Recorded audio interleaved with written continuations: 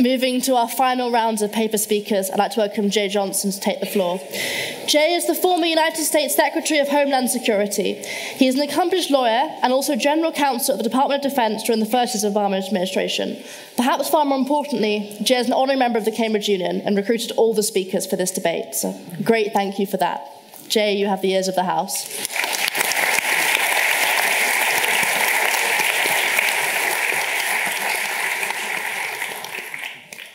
Members of this union, Madam President, my debate colleagues, proposition before this union is Americans should vote blue no matter who.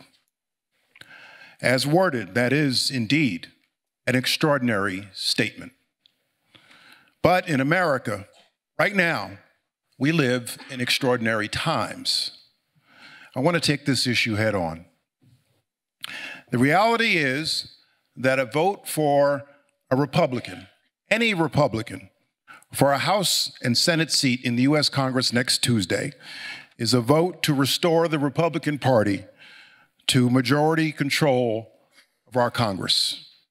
Majority control of our Congress, and Mulvaney, Gowdy, and Harman know this far better than me because they were part of that party, means everything. Majority control means you dictate the agenda in Congress. You dictate the legislative agenda of America, or the lack thereof. The reality is that over the last 2 years, our government has finally begun to turn the corner and make legislative process on things long overdue.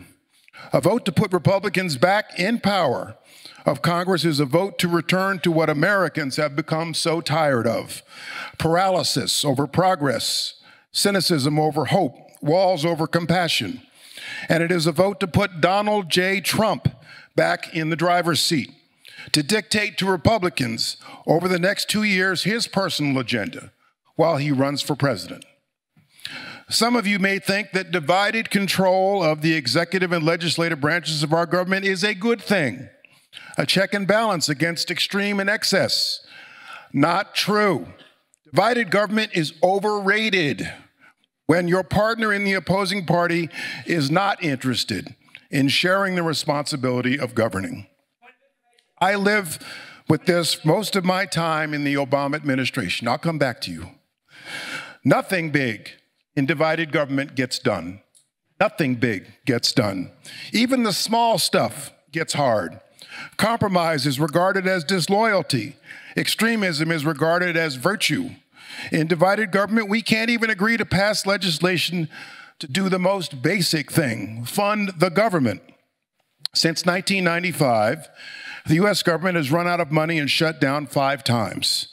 For 5 days in 1995, with a Democrat in the White House and Republicans in control of Congress. For 21 days in 1995-96, when a Democrat was in the White House and Republicans were in control of Congress. For 16 days in 2013, with a Democrat in the White House and Republicans in control of the House. For 35 days in 2018-2019, with a Republican in the White House and Democrats in control of Congress, and somehow for 3 days in 2018, when Republicans controlled both the White House and Congress. Over the last 2 years in the U.S., we've finally begun to make legislative progress on things long overdue, like rebuilding our aging infrastructure, roads, bridges, tunnels, railroads that are falling apart, and lowering prescription drug costs. To pass a modest bill on gun safety, put Republicans back in control of Congress. All progress on things like reducing carbon emissions in America stop. All progress at the national level to legislatively restore a women's right to choose stops. All progress on reducing gun violence in America stops. Make no mistake, Democrats in America are the party of public safety for one simple reason. We want to get guns off the streets. They do not. We want to prevent a deranged boy from walking into a gun store on his 18th birthday and purchasing an assault weapon to kill innocent men, women, and children. An assault weapon is a weapon of war with no legitimate use in private civilian life. No right. No right.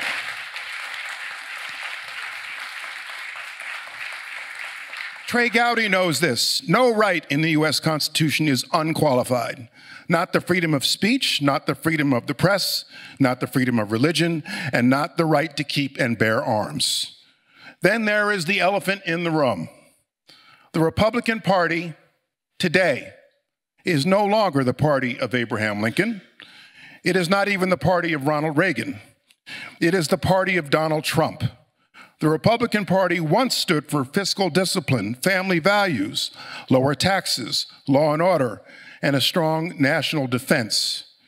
In today's Republican Party, what was once an angry fringe has become the center of gravity. According to an NBC poll in late September, 61% of Republicans believe the 2020 election was stolen from Donald Trump, though no court or responsible election official in America has found that. Even more frightening, according to a PRRI poll released in February, 25% of Republicans, 1 in 4, ascribe to the theories of the QAnon group, a group that believes that the government, media, and financial worlds in the US are controlled by a group of Satan-worshiping pedophiles who run a global child sex trafficking operation. The Republican Party is becoming a cult in which political success and survival means pledging fealty to one person, Donald Trump, a man dangerously ill-suited to hold any public office, a proven liar, a tax cheat, a traitor to his constitutional oath, likely under investigation in at least 3, possibly 4 jurisdictions in America, who incited and gave aid and comfort to a violent insurrection on the US Capitol. To win Donald Trump's endorsement for a seat in Congress, the Republican candidate must kiss the ring, shed his or her integrity, and embrace Donald Trump's big lie that the 2020 election was stolen. Congresswoman Elise Stefanik is a case in point. Once considered a principled George Bush Republican moderate, Stefanik shed all that, endorsed Trump's lies about the 2020 election, and is today the number 3 ranked Republican in the House. J.D. Vance, once a venture capitalist who in 2016 called Donald Trump reprehensible and once wondered whether Trump might be, quote, America's Hitler, his words, not mine. Today, J.D. Vance is the Trump-endorsed Republican candidate for U.S. Senate from Ohio, but only after apologizing for calling Trump reprehensible. He now stands next to Trump at rallies while Trump takes delight in saying J.D. kisses my ass to get my support. That's a quote. Meanwhile, Republican election officials who have dared stand up to Trump, criticize him, or decline to embrace his lies are one by one systematically driven out. Republican Senator Jeff Flake of Arizona, a vocal critic of Trump's, declined to seek re-election in 2018.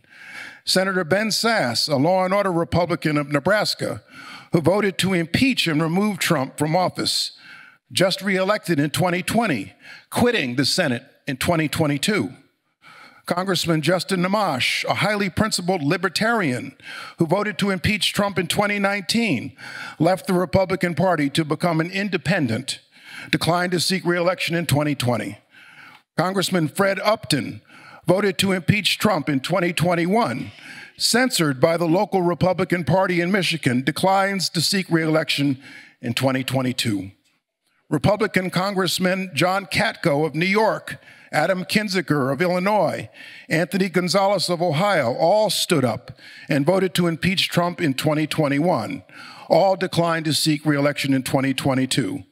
One of the reasons Gonzalez is quitting is concern for the physical safety of his family, a concern brought home last week by the violent attack on the Speaker's husband. Arizona Speaker of the House Rusty Bowers, who refused to cooperate in attempts to overturn the 2020 election results, winner of the John F. Kennedy Profile and Courage Award, censored by the local Republican Party and defeated in the Republican primary for a state Senate seat. And Liz Cheney, once the number 3 ranked Republican in the House, the most notable profile of political courage in America today, for putting her oath to the Constitution above political loyalty to Trump, censored by the Republican National Committee and defeated in a Wyoming Republican primary by a vote of more than 2-1. Even before he became president, Donald Trump once boasted, quote, "I could stand on the middle of Fifth Avenue and shoot somebody and I wouldn't lose any votes." Appalling as that statement is, in today's America, it is more true than untrue. Some of you may be thinking, I'm too negative, I'm alarmist, I need to be more positive, I sound like a Democratic attack ad. But these are the cold, hard facts of the case. I speak the truth. For 3 years, I was responsible for the Homeland Security of the United States. To this international audience, I confess I fear for the future of my country. Turns out that the world's most enduring democracy is more fragile than we thought. For the 4 years Donald Trump was president, our democracy was put under stress and almost broke. Today's Republican Party has been the victim of a hostile takeover by a hostile, vindictive actor who, in all likelihood, will run for president again. And as far as I can see, Donald Trump's only reasons for running again are to reacquire power for the sake of power, exacting revenge on his enemies, and hopefully stay out of jail. Meanwhile, his grip on the neck of the Republican Party is as tight as ever, while all dissent is being squeezed out. A political party plagued by such a cancer is not worthy of power. Just a minute. For now, I'm almost done. For now, it must be consigned to the status of cranky backbench minority. There are many good Americans who are Republicans. I'm looking at 2 of them. Jane and I know them. In fact, some of them are some of my best friends. But at some point, silence becomes betrayal. My sincere hope for our country is that these patriotic Americans don't give up, speak out, fight to take back their party, lead it out of the darkness, and restore it to the party of principled conservatism, of Eisenhower, Ford, Reagan, Bush, and John McCain, that occupies a healthy place in our American democratic system. But for now, vote yes for the proposition. Thank you.